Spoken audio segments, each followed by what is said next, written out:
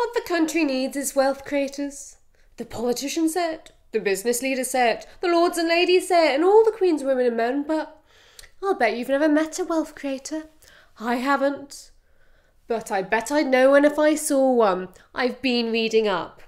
I hear they shit money, I hear they come gold, I hear their farts sound like 5-point plans.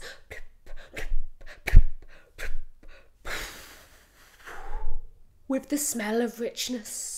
I hear their sweat shines like diamonds, because it is diamonds. I hear they never went to school because their brains are made of Wikipedia. I hear that instead of hearts, they have tiny packages of platinum, just in case.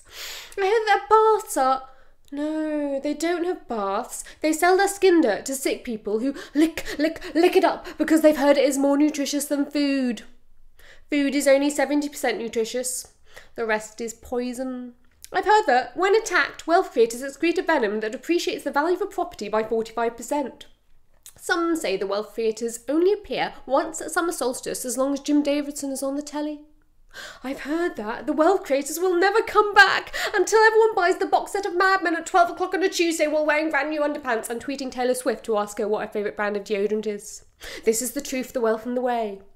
I've heard that there is a secret society of people in society who don't care whether the wealth creators come back or not. They're doctors, lawyers, bakers, binmen, post ladies, firefighters and social workers and people on benefits. They wear shoes and drink tea and buy umbrellas and get wet in the rain, and they're all around us. They may be living next door, beside you while you wait for a bus, or sitting next to you watching some silly YouTube video on the internet.